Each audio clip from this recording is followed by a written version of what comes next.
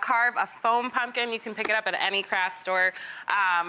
They're nice to have because you can reuse them every year. Right, you don't have to get rid of them. And you can build on There's one that you did that you love. Okay, we don't have to throw it out. We can keep it. For the kids, because we have a 2-year-old now, and she doesn't know how to carve yet, but she can pick out her own eyes, her own nose, her own mouth. So you can put a bunch on the table. You can have your kids pick up any eyes they want. They can put them on, you can trace them, and then you can cut them out. But and they feel like it's their pumpkin. They did it. A lot of people use, you know, different knives at house. The best, what I have, is a box cutter. It actually cuts really... For a foam pumpkin, it gives you a smoother cut. It's much stronger than those little pumpkin knives that you get in the grocery stores, like that one.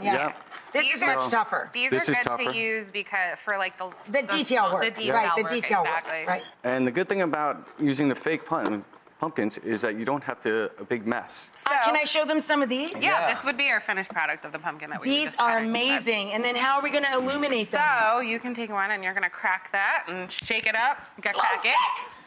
You can throw it in there. And the nice thing about this is you can put whatever color you want. Oh, mine fell out. You can change it. Okay. What are you going to show us? All right, so I came up with this idea. I wanted my house to really look like a haunted house. So, I mean, looking at a haunted house, you know, what's the first thing you'll see? The boards on the windows. This is what I did. I went to my local hardware store, and I picked up insulation foam, the pink or the blue stuff, which is what we have right here. That's this stuff. Okay? Super cheap and cheerful, and it'll keep you warm in a pinch. Exactly. Now, you can get thinner stuff. It doesn't have to be this thick. It could be a little thinner. No, it looks good thick. Get the thick But stuff. it does look good. All right, so now what we did here was we painted it a base color. And what we're going to do is we're going to do a dry brush technique. So we're going to go with some grays and some lighter colors right now, and we're going to actually create the effect of wood grain. So the best brush to use would be this. It's called a dragging brush. So this is what we're going to do. Okay. We'll go with a medium tone, like a gray, and we'll slowly drag it across. Like you drag bodies through the dirt. But we're gonna put more on. We're gonna put more on. We're gonna put more. Now, by wiggling it, when you wiggle the brush, that's also gonna help create the wood graining effect. Now we're gonna actually dip with another color. We're gonna use the same brush. Oh, the same brush. I want to do something. All right, so you want to do something. All right, perfect. A little bit, all right, right? So bring it from this end. A little wiggly. Little bit. Little wiggly. Yeah, a little bit. Right. There you go, okay. It's a 1-hour show, Joe. Now what we're gonna do is we're gonna dry brush real quick over it. It's gonna blend some of this together. I got a good hold on it. All right, there we go. Wait, one more thing. What? One more thing we forgot. Nail heads. Oh, just the nail heads, because you're not gonna make holes in the side of your house. No, you're not gonna do that. So you're gonna just do a couple of nail heads over here as though it was put in. It's wet, so when we put it on, just grab the edges. And then we stick it on the doodad. Right there, like that. And there you go.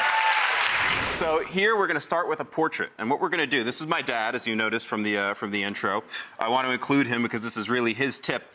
We're going to make his eyes follow you using an optical illusion. It's really, really simple, and I believe all of you folks can do this at home. Okay. So what we're going to start by doing is we're going to cut out the eyes right here. Okay. And I actually have a pre-cut. The eyes are gone here. We're going to cut a ping pong ball in half. Okay. And we're going to use the ping pong ball for eyes. So we're going to take this X-Acto knife right here. Okay. Any knife can do. You could even use a kitchen knife if you have one. Not my kitchen knife. You use the X-Acto knife. I have a Rachael Ray kitchen set. Oh, thank you. So we're going to cut this real quick. Now, you always want to cut away from you, of course, because you don't want to hurt yourself. Right. Once you get about 3/4 of the way done, you can just stop and it'll snap open on its own, like so. Now you've got 2 eyeballs, and you'll notice that they are concave on the inside. This is going to be what creates our illusion. Okay. Now, my eyes are green, and my dad's eyes are also green, so we're going to use this green marker. But if you want to go for a demonic effect, you can use a red marker. All right, so now we've got some green for the iris, and we're going to use the pupil. It's going to be black. Okay. So we're going to put that in there. I'm doing Dad's other eyeball. Yeah, thank you, Rachael. We're just going to put the eyeballs right here and tape them on. Tape them on. I can handle tape. Or not so much. Or you can put it in a frame like this. Doesn't it look good?